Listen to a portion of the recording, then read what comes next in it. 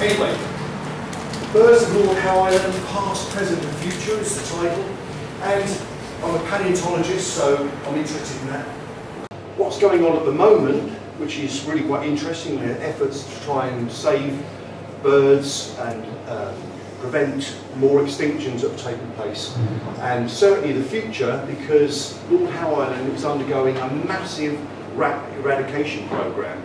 There's 50 eradicators, mainly from New Zealand, who were set up there in June, July, August, and they're going to blitz the island. I'll tell you more about that later. Anyway, Lord Howe Island. Okay, right out here, it's Sydney's here. So you fly from London, Sydney, and then to Lord Howe Island. It's about 436 miles east and northeast of Sydney, really remote. It's about 7 million years old. It's part of a fragment of this huge ridge here. This is the Lord Howe Ridge, and its closest island neighbour is Norfolk Island. And I'll just mention Norfolk Island now, just so you know when you're aware. And then you've got New Caledonia up here, New Zealand down here, so it's pretty much here in the Tasman Sea in the South Pacific. Quite a remote place. Ideal place for birds to reach and do their thing, evolutionary-wise. It's quite a small island. It's 10 kilometres, about 6 miles long, about 0.2 to 0.3 kilometres, so it's less than half a mile wide in various places. And imagine that this is really uninhabited because it's all mountainous. There are tracks and trails that do run around here. And the second area is really this little piece of land here. This is where all the agriculture takes place, the town, the small town, and all of the tourists and so on. And the way of getting round is there are cars to hire, but very few of them, so there's a big bike hire industry. So you hire a bike and you work your way around, so it's quite easy to get around. Very attractive place to live. And it's started, as you see, it's quite mountainous on either end. This is a settlement area, and these are sort of lower mountains, but they are palm rich, palm dominated, and really beautiful forest here. And then there's some really lovely forests, of course, on the two mountains as well. But this is sort of heavily developed in this area, as you can imagine, being a settlement area. And the two mountains, this is Ridgebird, and this is Gower, Mount Gower. Gower's up here somewhere, and every day you get a different view of the cloud formations over these two mountains. So when you come up, the first thing you do is take a photograph with a whole series of boring photographs of cloud change over time, but it's great. So Mount Gower is the tallest mountain, the highest mountain on Lord Howe, and Ridgebird, and this is a view from the second area, touristy beaches and things like that. Well, Lord Howe is really quite interesting because it was one of the last islands to be discovered by Europeans, which is really quite remarkable. And it happened by HMS Supply. It was a ship, they were setting up a penal colony on Norfolk Island, if you remember from that slide, way out. It was far enough out to take the worst criminals, and there was no way they could escape. So the Supply was going from Sydney to Norfolk and supplying the penal colony. And Henry Ridgebird Ball, Ridgebird, that mountain is named after him. On the return, spotted Lord Howe on the way out, and on the return journey stopped and claimed it for Britain. So that's Lord Howe discovered. And really remarkable as well, the Polynesians really got everywhere. Got to New Zealand, they got to Norfolk Island, mysteriously disappeared from Norfolk Island about 500 years ago. No one knows why. They missed Lord Howe Island, they never actually got there. So when the Europeans first landed, very fortunately, it was a pristine island. Now, think of the name Ball. There's a very famous spot off this. There's the two mountains there of Lord Howe, and this is Ball's Pyramid. And some of you may be aware that David Attenborough did a programme recently that the Lord Howe stick insect, Lord Howe phasmid, hang on this little, on a few little scraps of vegetation on Ball's Pyramid, because rats have wiped them out on the mainland of Lord Howe. So it's a big campaign to get them in captivity, breed up the numbers, and there's now plans, if the rat eradication project is successful, they'll be put back on the island. But would you believe there's opposition? And I'll tell you more about that later. Well, I'm an artist by really by training, and that's my first love. So I'm always interested in the arty side of things. And quite amazingly, there was, as the penal colony was being set up, there was convict artists who were really, really good artists. And one was Arthur Smith, and he left some wonderful illustrations. And so as you sailed past, this is Ball's Pyramid. He did this wonderful, there's Gower, there's Lidgebird, and the island of Lord Howe. So he did his lovely little sketch of the place in 1788. And also, very interestingly for me, he did the first illustration of the Lord Howe gallinule, which is an extinct bird, which I'll talk about in a minute. But just note, he was very observant, because you have an all-white one here, and then these two have got patches of blue on it, which has caused a bit of confusion in the past, saying, well, what was he doing? Were they multicoloured? Were they all white? And so on. And I did a study on them a couple of years ago with a colleague, Hein van Grauw, and we found some very interesting things. Also, in terms of art, this was recently unearthed. It's actually a slice of whalebone, and one of the convict artists illustrated the whaling sperm whale. You see by the square nose here, that's Ball's Pyramid. So he was on shore, and here's the ships doing their whaling thing. And the thing is, they were stopping at Lord Howe Island for only 2 years, so 1788 to 1790, just that 2-year period. Ships stopped going there in terms of the penal colony on Norfolk and so on. And so it became really a whaling station stopover. The sailors come ashore, they catch birds, get fresh water, and they had time to do these little sketches while they're whaling offshore. So from 1791 to 1834, when the first true settlement took place, it's very sketchy. We're not really sure what's going on. There's very little actually recorded. But one thing was certain in that time was this Lord Howe gallinule, this quite mysterious bird, actually became extinct. And the reasons being is that it was practically flightless, and it seems to have been restricted to the lowlands, so it was very easy to catch. And when the first reports about the ornithology came out, this bird was no longer mentioned, so it disappeared probably within a decade after 1780, something like that. And we mentioned those white and blue birds. There's two skins. This is the Vienna skin, and it's pure white, and most people think, oh, it's an albino, but it's no such thing. It's actually a mutation called progressive graying. So as the birds get older, they start getting more and more white feathers, and then in the final, in absolute maturity, they can turn completely white. It's so much like gentlemen, ladies getting into their mature years, they start losing the colour. These birds are doing the same, but they retain the natural colours of the legs, bill and eyes, so they didn't have red eyes and not that normal colour. And it's a recessive gene, and it must have been in that population on Lord Howe Island for this to occur. Very interesting indeed. And George Raper was another convict artist, and very observant, because they have nothing else to do but sit there and paint while they're waiting to go on to Norfolk Island for the penal colony. And here he's done a white one, and a blue one, an all blue, so it must be a young bird and a chick. And progressive graying starts, so the first plumage would be blue, and then gradually they start changing to white. And how do we know that? It's because there's a second specimen in Liverpool, and as you can see, this one is not quite the same stage as the Vienna specimen. It's still got patches of blue in it, and it's not quite there, so not quite as old as the Vienna bird. And I did a reconstruction based on these colours, because there was a genetic study done and showed that the Lord Howe gallinule actually is genetically distinct from any other population. So, and it's quite basal in the clade, so it's a very ancient bird. And by matching those colours visible on this specimen, I was able to reconstruct it. And this coloration is unique in these Porphyrio gallinules. So there's no other gallinule with that coloration. So it's really quite an isolated population. As far as we know, Norfolk Island, not in recent years, ever had a gallinule, which is quite bizarre, but it's so much further to the east, maybe they never got there. All the Polynesians may have wiped them out that time they stayed on the island. Well, it was the first ornithological survey was done by a physician who stopped off John. He was there for about 8 months, John Folis, and the settlement had been there since 1834.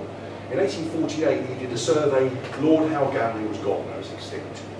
But just about everything else we know that's there was there when he recorded. including 2 important species. I'll go on to them now. And this is one. This is another George Raper painting, and another artist as well. And there was this pigeon in huge abundance, and Folis was saying that it was the only thing worth staying on the island for, catching as many pigeons as you want. They're so tame, just whack them on the head, you only have to use your firearms, you know, and they were just loading up these birds. And we know from the coloration that it's Vitiensis, Club of Vitiensis, it's got its own sub-specific name. Nothing else is known about it, no physical evidence at all. And so I was quite interested if we find any bones of that one. It'd be nice to see what its relationship was. Was it big?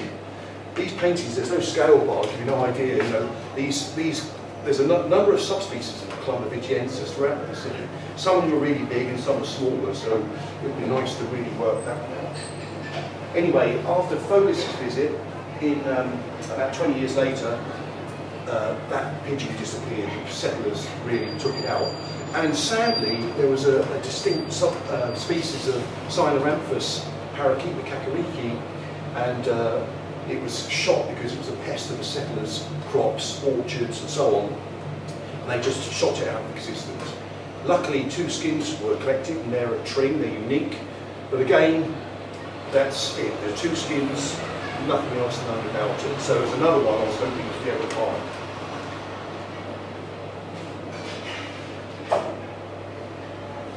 Lord Howe then had a respite. So from the 1860s, when this one disappeared, everything seemed to be calm, collected. All the birds were in there, doing their thing in the forest. Other ornithologists were coming in, describing them, saying how common they were. And then a second disaster hit the island, and it's absolutely hideous what happened next. And the culprit was this beast here, and it's the black rat. And it's one of those times when the exact day of arrival was known. Because what happened was, this is a photograph of the actual ship. This is the SS Macambo, supply ship to Lord Howe Island. It came too close. This is Ned's Beach. It came too close here, and there's this tip of this rock here. It actually hit this rock here and got marooned. It didn't sink. It was actually wedged on its side like this, and so they couldn't get it off the rock. So what they had to do was they had to take all the cargo off by boat, and they brought all the cargo ashore to Ned's Beach just here, refloated it, repaired it, and then took all the cargo back and then went on their way. And in that time, when they were bringing all the cargo ashore, there were black rats in the cargo, and they escaped and got onto Lord Howe. Well, you can imagine, there were Lord Howe Island, like many of these islands, are dominated by birds, flightless birds and so on.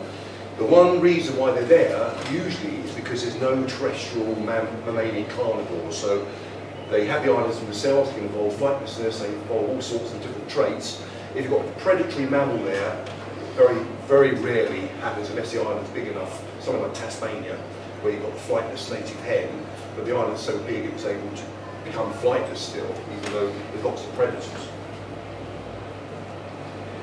And if anyone doesn't believe, and a lot of the islanders don't, the black rats don't do anything, don't do any harm to birds. I mean, this is shots in New Zealand, and it's just hideous. They just take out, kill every egg, destroy every egg, take chicks, they take adults, especially passerine birds, songbirds in particular. And black rats are incredibly good climbers, they're incredibly aggressive, and if the going is good and there's a lot of food available, they explode in numbers. And that's exactly what happened to Lord Howe. So within a 2-year period, and just in case some of you can't read it at the back and see it at the back, a local resident, Alan McCulloch, was there. He wrote about the wonders of the birds and so on. And this is his quote. He said, "Within 2 years, this paradise of birds has become a wilderness, and the quietness of death reigns where all was melody. The very few birds remaining are unable to breed, being either destroyed upon their nest or driven from them by the rats, and their eggs eaten.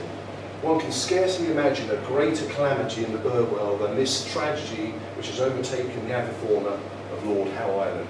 And he wrote that in 1920, 2 years after rats got on the island.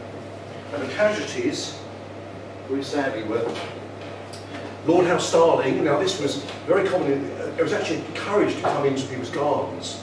And this is a painting from Pinewood, 1940. But this is my illustration of the skins. And the Lord Howe one was actually the larger one. And that's the Norfolk one. And sadly, the Norfolk Island starling is also extinct. And they disappeared very quickly because they were very tame and they nested quite low down on the ground, in trees, but very low down. So they went out, followed by the Lord Howe thrush. Now, the island thrush, there's a huge number of subspecies throughout the Pacific, and they're inherently tame, just like a lot of island birds. And there's a guy called Hull who went there in 1909 said of them, he said they peck around the gardens just like blackbirds in Britain, and he said they even flip over the cow pads. Cows are still an important part of Lord Howe. There's a lot of cattle breeding for milk, cheese and so on. And he said they would flip over the cow pads to get the insects and grubs and things from the cow pads, you know. Anyway, 2 years they're gone as well.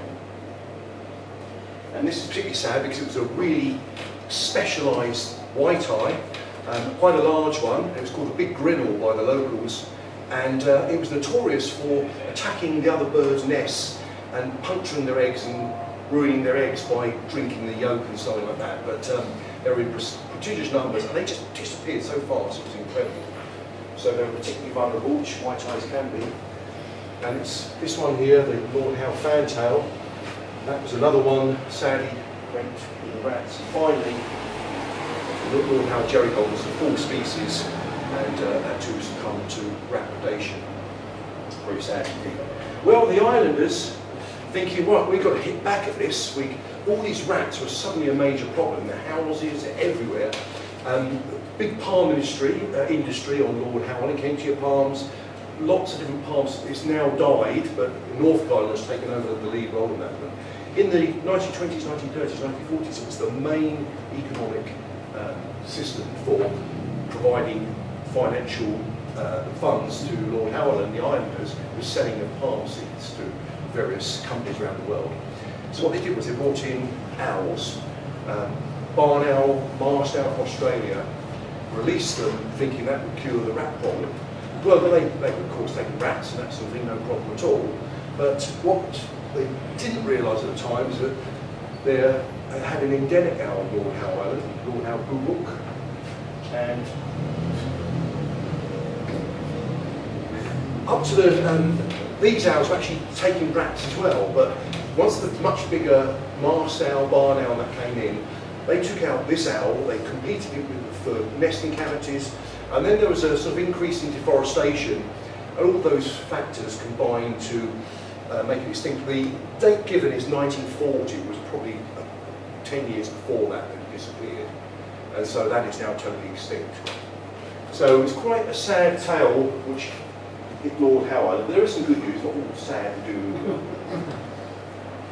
Well, sorry this one's out of photograph. This was supposed to be a bit of film, and for some reason it didn't work. But anyway, that's me finding fossils in a cave on Lord Howe Island, just showing that I wasn't there just sunning myself and having cocktails. I was actually doing some work. And we went to, there's about seven good caves there, quite difficult to get in, limestone caves, perfect for fossil preservation. And we did find bone material in every one of them, but always seabird, which any seabird specialists out there, fantastic, you'd be skipping down the street. But for me, I was really interested in terrestrial birds because that's where the unknowns are. And sadly, we didn't find anything terrestrial in those caves. So I was a bit disappointed, really. But so after we'd done the cave work, we went to the Lord Howe Island Board, which is administered by New South Wales. And basically they're rangers, very attractive rangers as well, by that. They're rangers who look after sea turtles, monitor bird protection, petrels and so on. And so they're based there for 9 months of the year, and there's a changeover and new staff come in. And I was talking to this lady about, oh, you know, didn't really find anything, and she said, well, I found a skull of a bird on the beach.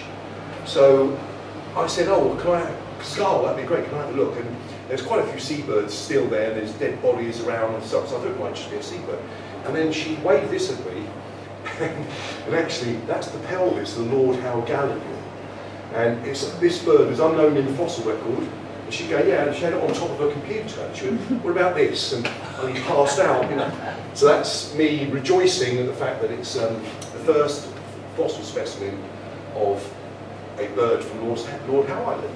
So I said, where did you get it from? She told me we got it from a place called Blinky Beach, which I'll talk about in a second. So, Blinky Beach, the airstrip ends here, and Blinky Beach runs off here, so it's totally out of bounds to tourists, locals and everything. It's all, but we got permission to go there.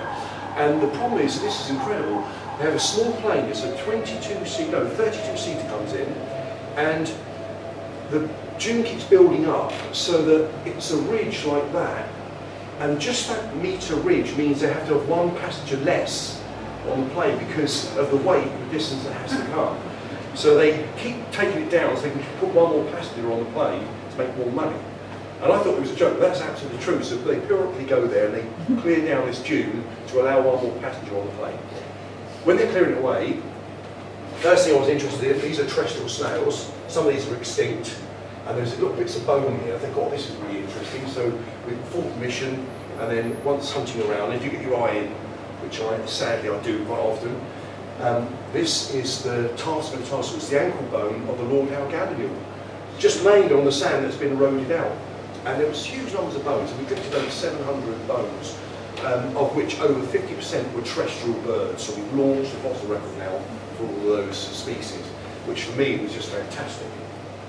And some of the other niceties, well, I mentioned the Lord Howe parakeet, so two skins, and here's a pair of humeri, the upper arm bones, and these are probably associated, probably the same bird. And already I've had people, can we have these for our data set? Can we take DNA and so on? Like, oh, they're still on Lord Howe Island, they haven't got them off the island yet. I've had requests for the use of, because they're so rare. That's a real bonus. And lo and behold, our friend, the Lord Howe Gallinule, this is what we ended up collecting. That piece of bone that I showed you here is that one that I was just showing you on the in situ on the sand. That's there. We found a complete one, toe bones, the tibia, the femur, and there's that pelvis that the girl was waving at me. And for me, looking at this, these bones are incredibly robust. They're really powerful, which shows that this bird was almost certainly flightless. And what happens with flightless birds is they get an equivalent build-up of big pelvis and massive limb bones because they're now running around on the ground rather than flying about. So very important, and we're writing up this stuff, the new description of this bird from the inside out, if you like. And also, we can't go away without saying about that Lord Howe pigeon. Only known for those two paintings, and we collected about 120 bones on it. Just for example, here there's 9 humeri, and these are going to make an amazing study. So really, really pleased. This bird now has got physical remains at last, and we've got lots and lots of material. So that was just a fantastic success. So for my part, great.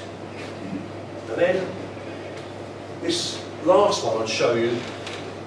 These islanders, this island syndrome is really quite bizarre. And they were saying the buff-banded rail now is everywhere on Lord Howe. Everywhere you go, you see it running around, they fly. They're quite wary. So to me, I really had to be careful to get a shot like that without it flew off.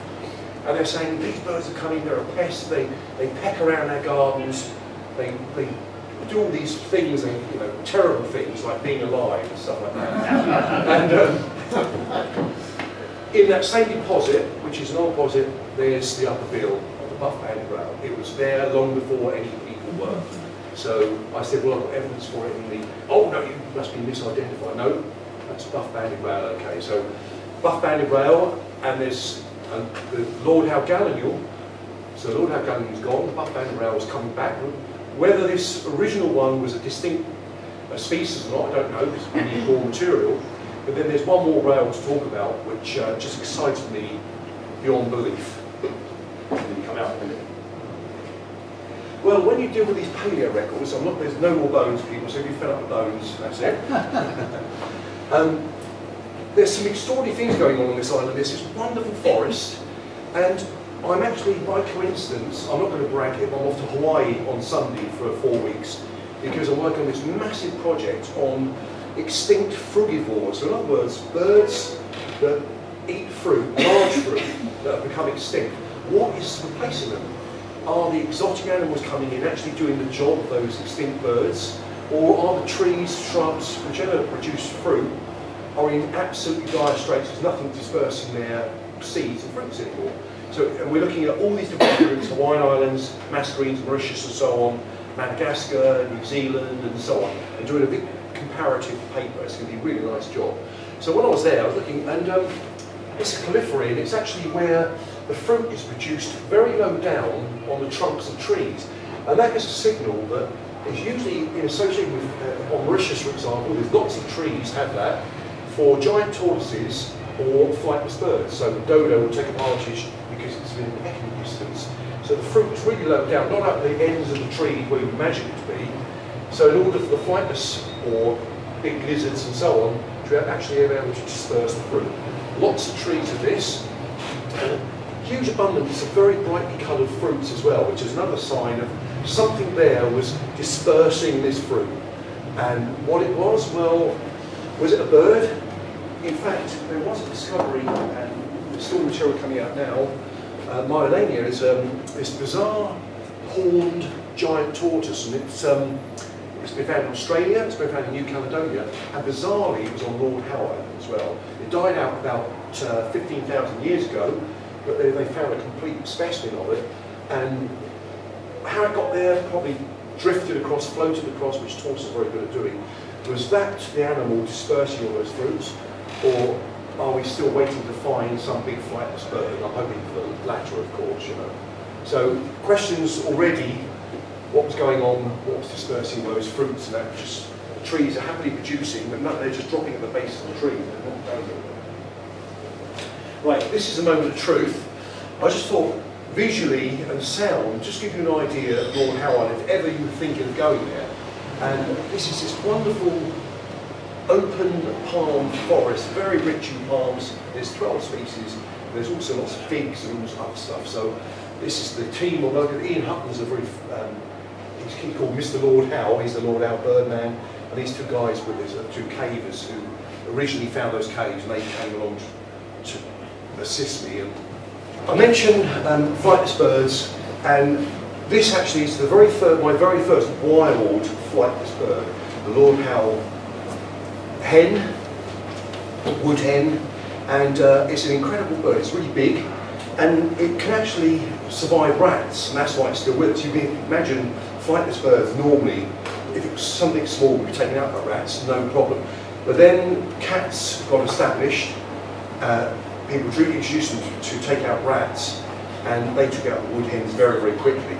So they were hanging on just one place, Mount Gower, on the very, very top, and it's a real hike to get up there, but it's really worth it, because when you're up there and after the exhausting climb, we stop to eat our sandwiches, and it's so hard, you're not supposed to accidentally drop a crumb of bread to bring one round to your feet, and there it is there. And they just, you can make any noise. I hope you get the sound, the video's going for you. You can make any noise and they come over. They're so inquisitive. So then it was just fantastic to be up there on top of Mount Gower with that. But a real hard climb. Completely fearless. This is the first time I saw it. I just could hardly hold my hand steady enough to. Amazing.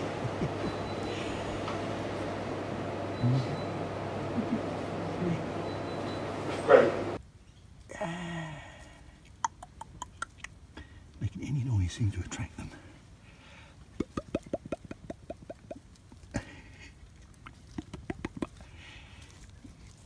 This is looking from the top of Mount Gower. That's a midge bird. It's got this tiny little plateau up there.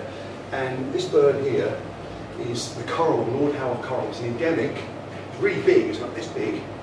And if they're nesting, they just go for you. They actually attack you with this really sharp bill. But out of breeding, which luckily we were there when it was out of breeding, they just follow along behind you. So as you're walking along, they're just hopping. And every time you turn around, it's just here, hopping along. It's incredible. And it's just such a fantastic picture. So it's literally outside of the rail, and then have my chance to film. This one was just sort of following me around everywhere. Coral. Lord Howe coral. What's that tame? That's what it sounds like there. That gives you an idea.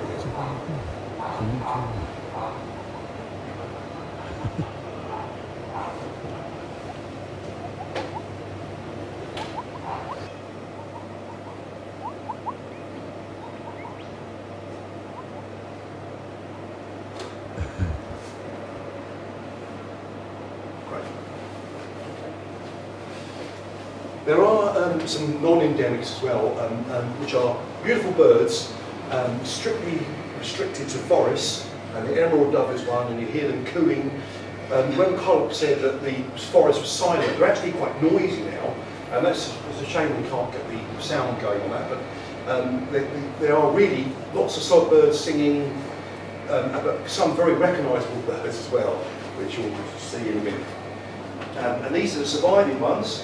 And amazingly, the big grinnell, that big, very specialist white-eye disappeared. But this one, the smaller one, survives. It's plentiful, and you see them everywhere hopping about, you know, which is really nice to see. So I'm not sure why this one survived, the other one disappeared, but maybe it's more of a generalist. It nested in better situations than the endemic one. This is an endemic, but I'm still not certain why it survived, but it's with us, very, very important. And then there's another endemic, and this one, well, it's a beautiful colour, this bright yellow, black and white. It's really difficult to see. It hides deep into the forest, and it's got a really loud call and song, and you can hear it all the time, but you can never damn well see it because I've pinched it off the internet, sorry, for this image. But I've got some little yellow flashes where I'm trying to photograph, but very nice indeed. It certainly makes it a cheerful place. And then there's the St. Kingfisher, which is nice. And this sits on the beaches, on the rocks on the beach, on the shoreline, so it's very easy to photograph. It's a little piece of wood on the beach, and it's also in the forest, but that's another nice bird to see as well. So some have come through and survived. We've got the rail, the coral one, these various passerines and some other birds. So it's not all completely doom and gloom. And one of the other interesting things about it is you think Norfolk Island and Lord Howe, they kind of got some connection in terms of bird fauna. But what it turns out to be is that Lord Howe Island, the bulk of the birds are derived from New Caledonia. So this has got to be due to lower sea levels and probably island hopping and so on. And at Norfolk Island, the birds are derived from New Zealand. So you've got that effect and that effect for the two different islands, which is really quite strange.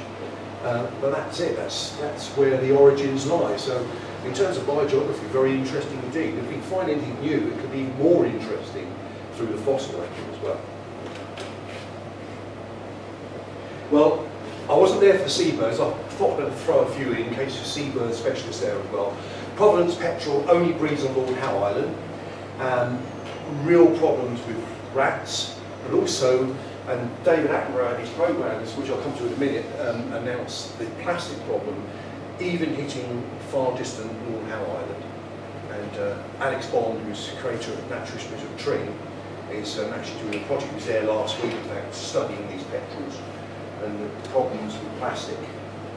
Kermadec petrel only breeds on Ball's Pyramid, not on the main island. So you can see them flying around the coast and so on, but they actually only breed on Ball's Pyramid, not on the main island, predominantly because of rats.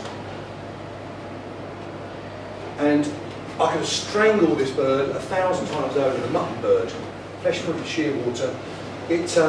Everyone's houses, any bit of ground at all, it makes a burrow, and of course they come back at night and they just make this incredible loud gabbling noise all night long. And we couldn't sleep, it was so loud, just in the end. And we'd go out there and try and shoo them off, and they'd come back again and make this incredibly loud noise. And it went on for 3 days solid, and then swoop, and they're gone. And we never heard them again for the rest of the trip. So we must have caught just the tail end of them being on the island. But huge numbers, but again they suffer from rat predation.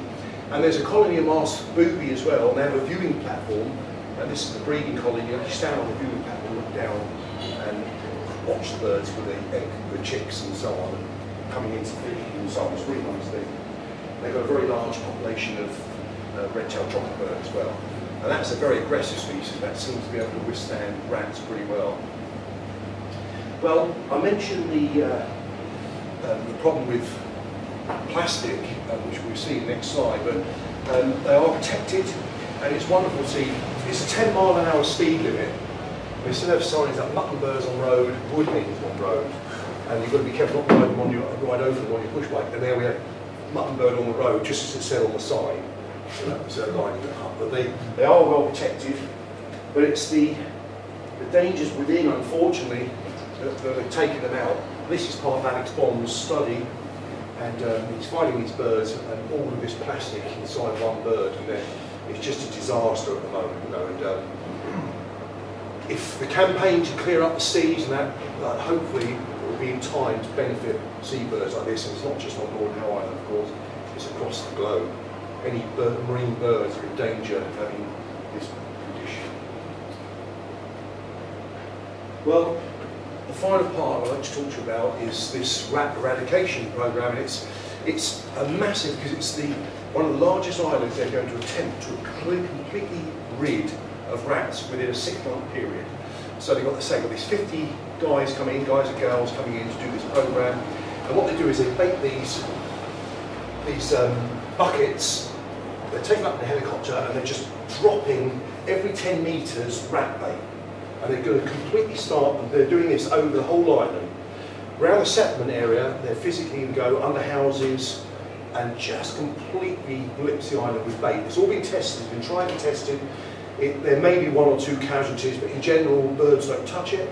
And they're aiming at the black rat and they're aiming at the house mouse, which was introduced about 1840 when the first settlement was set up. So that's the aim, and they start next month, and they're going to run it for 3 months, and then hopefully rid the island of rats. That's the plan.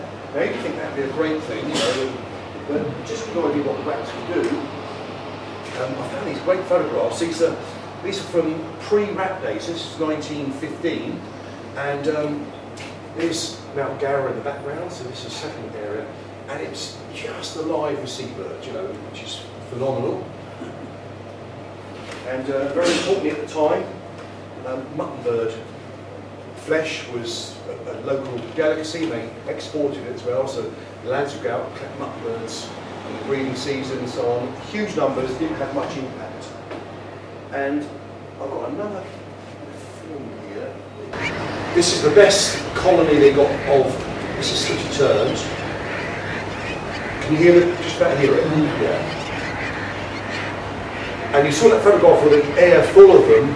It's not a patch on what it was, but it's a breeding colony.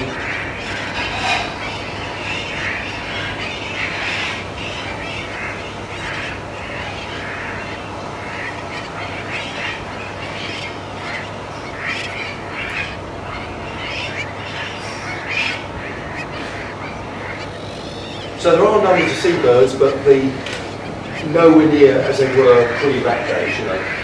Set to go again.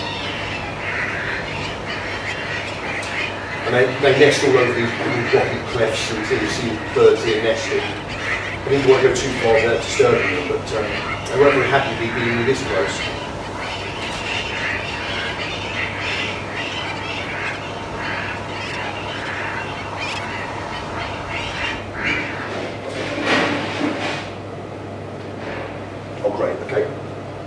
Okay, so you imagine completely rats done in all those birds. They've taken out stick insects, taken out land snails, they're a pest. And this I just downloaded from a report where they interviewed, and this guy, I was actually with him for a little bit of time, and he said, bringing back the stick insect, just for example, it infests houses, it eats crops, it's a nuisance, it's ugly, so it shouldn't come back to the mainland. You know, this is an endemic stick insect that once was on Lord Howe, long before this guy was on there, and unfortunately he's got quite a bit of influence, and he was telling me that this rat eradication program is absolutely outrageous. He said, rats don't do any harm to the birds, there's no evidence for it. And he said, our woods and forests are full of birds. And he said, just look over there now, so I'll just show you these couple of examples of the birds they're full of. That's your Eurasian song thrush, and that's Eurasian blackbird. You know, they know how to avoid rats, all right, they survive and do very, very well. And so he was absolutely opposed to rat eradication, as quite a few of the islanders are. And so they initially said, we're not going to allow poisons anywhere near our house. But it's now a law, and they're coming in, regardless of when they fight and scream or whatever, they're going to blitz the island with poison. So it's that kind of island mentality that you have to overcome, which seems bizarre, but in his mind, these birds have been around, rats have been there, so what's the problem? You know, it's only when you look at the past, which he obviously wasn't doing, that issue exists. And one point that I thought was very good was that one guy in particular was concerned about was that rats control mice. So a black rat control them. The mouse, house mouse, contained to the settlement area.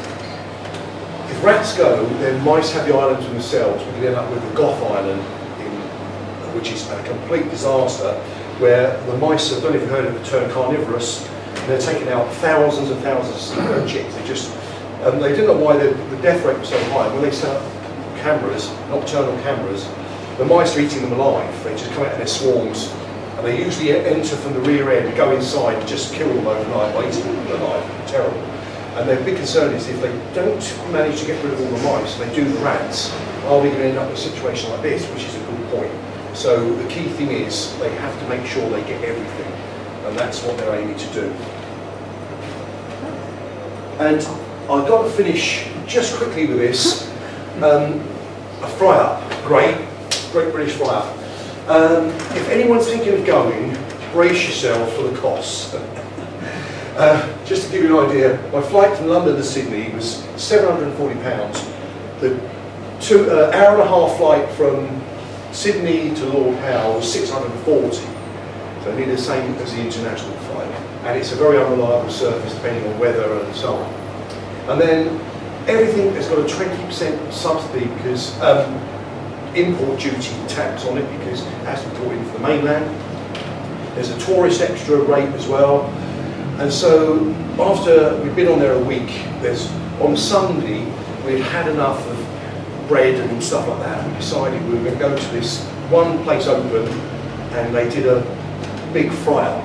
So 3 of us, we had big fry-up, double coffees and whatever, and it come to £140. And when it came out, I was like, oh my God, it was unbelievable. So it's a great place to go, but it is really, really expensive. But I think the expense is worth it, absolutely. And it is a World Heritage Site as well. So if they can get rid of the rats and get rid of the mice, once again, Lord Howe could return to something as it once was.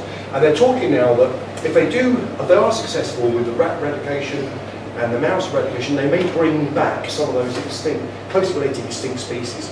They're actually eradicating the owls. There's about 20 left apparently, and they're taking those out. Cats are banned now on the island. The feral population's gone, and they're thinking about bringing back cyanoanthus parakeet, the Lord Howe pigeon, because there are other closely related subspecies elsewhere, and they could really bring back Lord Howe up to what it once was. And very fortunately, a lot of the forest is still there as well. That has remained because of the high peaks of Mount Gower, Mount Fishburne, and so on. So I've just got one more bit of film, and this is, sorry, what's the next one? And it's hiking up to Mount Gower, which you've got to do if you go there. It's hard work, but I'm halfway up here, and it's just the most spectacular. When you're high up, it's harder to see over the island because of the forest. Halfway up, you get this beautiful view. And you come around here, and there's a rope, and you hang on to the drop, sheer drop. And that's the settlement area, and there's the far end of the mountains, you know, so it's just spectacular. That's it. Thank you very much for your attention.